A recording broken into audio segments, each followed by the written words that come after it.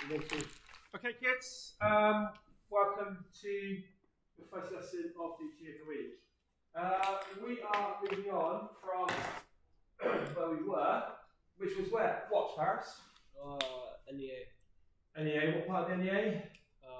Circuit analysis. Very good, circuit analysis. Remember that we were looking at three different circuits other people have made and how they could be useful in our circuit that we're producing. Now, we're moving on from that and we're going to the next part, which is circuit design. And I think some of you have already sort of started bits and pieces of this, which is absolutely fine, but I just want you to know exactly how I want the page laid out, which for me is really important because I think it includes all the information. So let's just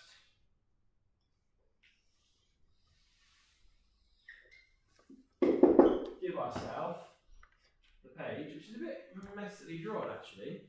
So this is a piece of, oh, I'm not liking that at all. That's better. I reckon about down there. Right, it's our page.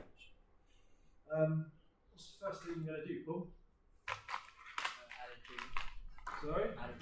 Add a genie? A title.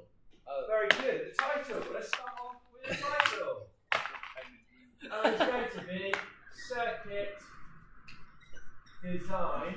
And probably what we want to do, thank you Faris, we're going to probably put one.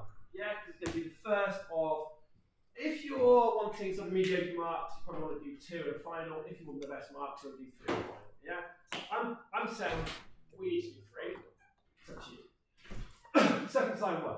So, on circuit design 1, I want you to start off by the title and then what? Introduction. Oh, you're on fire. Intro.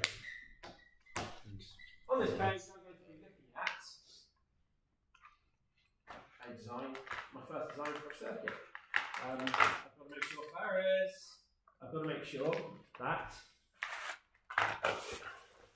it shows the number between 1 and 6, and I can get 5 different results in 10 seconds. Whatever that sort of rough design brief is. Yeah? Are you with me? Yeah. Yes. You also may want to explain exactly what you're doing with this particular circuit. Okay? So you might just want to, with a few words, explain what you're trying to do. Especially when we go into later editions of this and how one iteration is changing to the next iteration. Do you get me? On the last circuit, it wasn't very successful because it took a long time for the program to load. It took, let's say, the LEDs came on but they weren't bright enough, the buzzer sounded but no one could really hear it. Therefore, I'm going to introduce more different components like a transistor or something. Are you with me? And that will hopefully increase the sound. And also, if I use a different program, hopefully the program will be faster. Are you with me, boys? You look a little bit switched off at the moment, like you're not quite here. Is this just for the circuit and not the program? This is the whole lot. I'm going to go through the whole So lot. the circuit and the program in one slot. I'm going to go through the whole lot today. Yeah. Okay. Next up. Ah, no. So we're going to just put like a line along there. This is you explaining it there, yeah?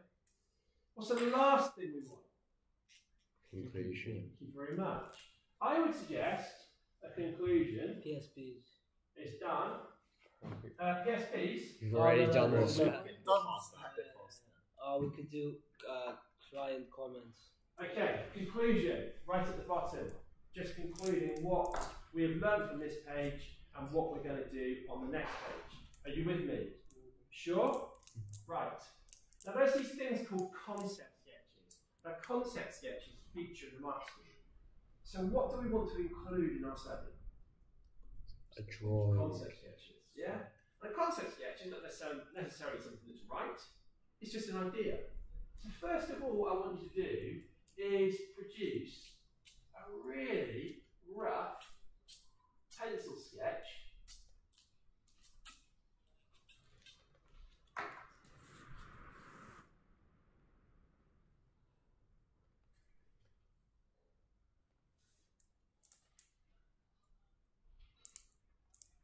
your circuit. Alright? Pencils. Sketch. And then take a picture of it, whack it in. And I'm really happy for you just to a few lines, and I'm really happy for this to be fundamentally incorrect. Because I will say that is your first, or maybe even your second iteration in regards to, we've got an idea, we've put that down as a little concept sketch, now we've got to work on that a bit better. Alright? Next up, we're going to put in something called a system diagram. What is a system diagram? James? It has inputs, processes, and outputs. Good. So now,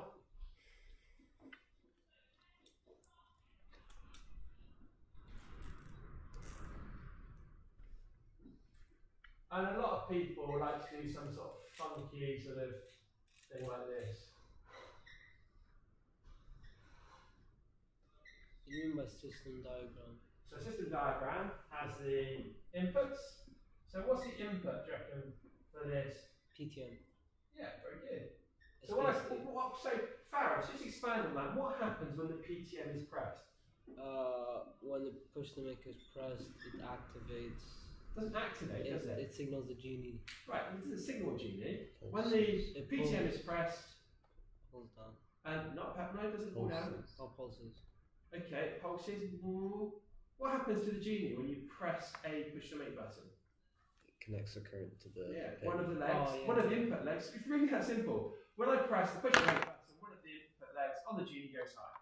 That is it. That's what happens to the input. The process would be something like when one of the input legs goes high on the genie, I write a program so that three outputs go high in consecutive order. Yeah, whatever it is, whatever you're going to be doing. So you don't have to actually, say D1, Q3. All you've got to do is roughly explain what's going on with a few words. Yeah.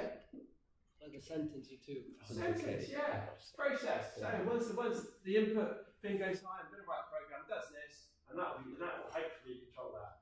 Outputs. What's the output going to be?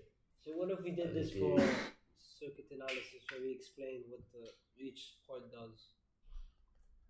We've already done that in circuit analysis. What you're saying is, this is what I'm going to do because this is what I'm trying to do with this page. So if you're trying to make an electronic dice, for example, which shows 3 different results in 10 seconds, it may be that the input will be a PTM, and the process will be create a random number between 1 and 6, and then depending upon that number, illuminate a configuration of 4 different outputs, which link to a series of different LEDs. Are you with me on that? I said that quite fast.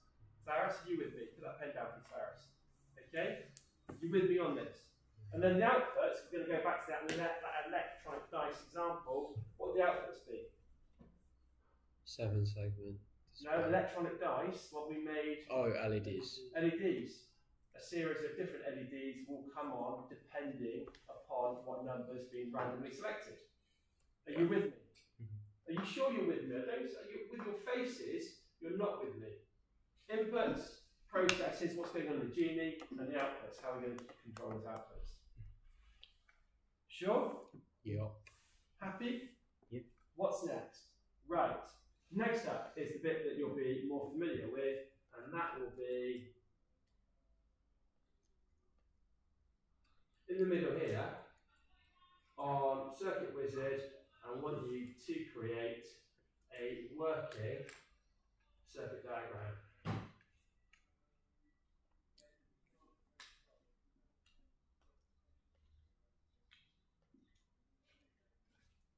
I put CW down there, yeah? Circuit Wizard. So this should work, guys.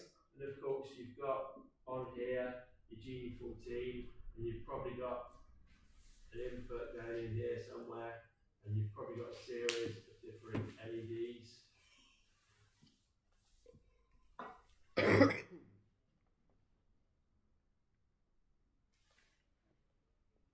Maybe one of these is going to, like a buzzer or something. Okay? That is our circuit diagram. Are you with me? And you're familiar with this because you've done this in your last project, and you also did it with the DICE project. So you're really familiar with that. Okay, so is that the page finished? Not quite yet.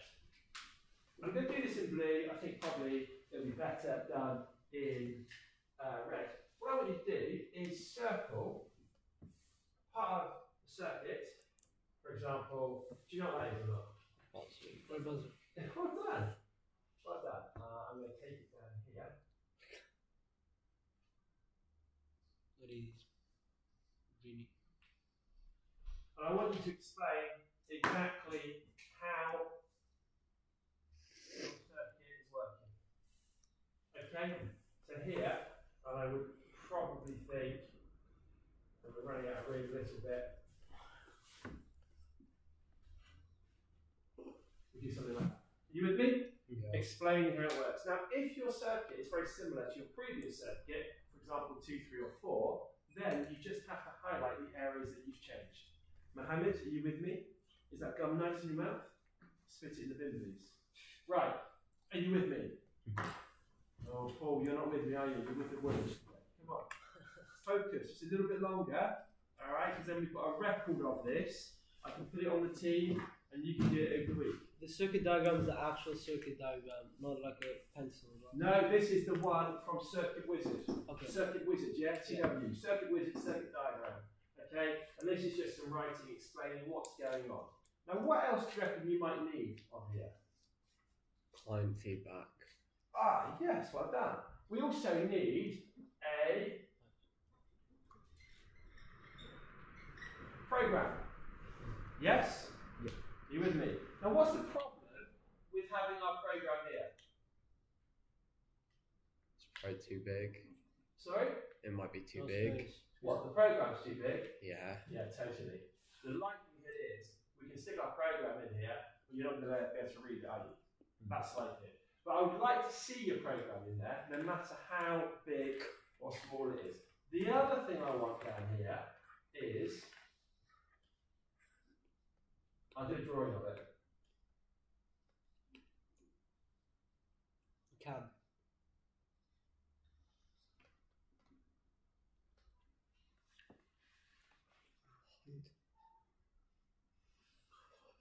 Finished product.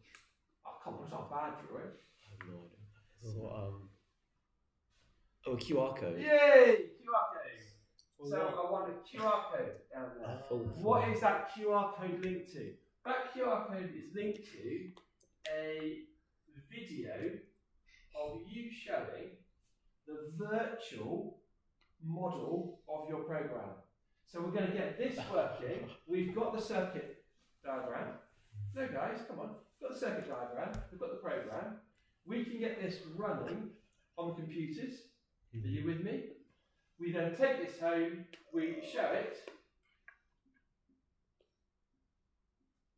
to our client, and it's really good if we can see a picture of our client looking at this on screen and us saying, what do you think of that? And she may say, I think this is fine, but I'm not too fussed about there just being one button here. And how do you turn this circuit on and off? And wouldn't it be better if there was like another button that I could roll a result between 2 and 12 or 1 and 12? Yeah? Alex, what's the problem here? I'm confused. I'm not going to be able to do this until the weekend. Totally, well, it's not due until Monday. I hate Now this. there's also an issue of how do I send this to my client when my client lives in a different country? Is that issue? Gordon? Yeah. Is that the issue? So what I would like very much is for you to have this on screen and for you to explain what's going on and then send the QR code over to your client. They can look at it and they can give you some feedback. Okay? So you can be explaining what's going on and then you could have either an audio file, or maybe another QR code of another video, or You take a even video. just some writing. Paul, good sleep? No. Yeah. Right. Okay, so are we good here? Yeah. So do we see there's a lot of stuff packed into this page? And we do it 3 times. I want you to do it twice this week. Okay, I want 1 and 2 done this week. I want 3 and 4 done next week. Alternatively, if you want, you can just do 1 this week and do 2 and 3 next week. 2 and 3 being 2 and final. So I want 3 of these done in total. 3 of what? Paris, what? He's on 30, right? Well, I need to do the client. So this is number one. I want circuit design 2, and I want circuit design final, or circuit design 1, 2, 3, and final. Is that clear? Let's get different circuit designs. Is that clear or not? Right. Last thing, boys. Last thing. We've got a problem, and what is the problem here? Well, it's this, isn't it? This is the big sort of problem, programming. We can't actually see what's going on. You are asked to show your design skills, okay? Now, with electronics, it's not as much drawing, so we've got to show design skills in a different way. Do you design a program? Yeah. Yes, it's program design, isn't it? Absolutely. So what I would like is, of course, I want 4 of these pages, but I also want another page where you're explaining, and I don't mind if this is 1 page, 2 pages, 3 pages, I want you to explain your program and I want to be able to see the functions. So that means your program, I'm just going to put PR, program 1 is on the first page, program 2 is on the second page, program 3 is on the third page. I am fine with that, absolutely fine with that. But I want to see the program. But I'm not going to just call it programming, am I? I'm not going to call it programming because is there any marks in the NEA specification for programming? No. So what is there marks for? Iterative design. Brilliant. Oh, they're both words. Programming, design, Iteration. plus iteration. Yes. Are you with me? So 1, 2, 3, and this. I want all of this work due in, not Monday. I want it due in a week on Monday. Alright? So, yes. Can we put all the programs on one slide if they fit? Yeah, you can. I don't mind. If you could do that, split that, for example, and that could be your first program, whatever, and then you can show you get the modifications, highlight them, highlight the modifications, what's gone on, a little bit of explanation on the first one, and then you did the third one. Absolutely fine. Equally well, I know that some people, like Frank, for example, has an absolutely enormous program. So we're going to put that on one slide. He's going to have to make something smaller. So he's going to have to just There's like 800 combinations. It's Alright. massive. It's terrible. Questions, guys. Conclusion comes at the end. Paul, how you doing? You understand? Yeah. Sure? Yeah. This is what I want you working on this lesson, okay? So this lesson. Alright. Mohammed, I'm going to turn this off now. Stop it. And then we're going to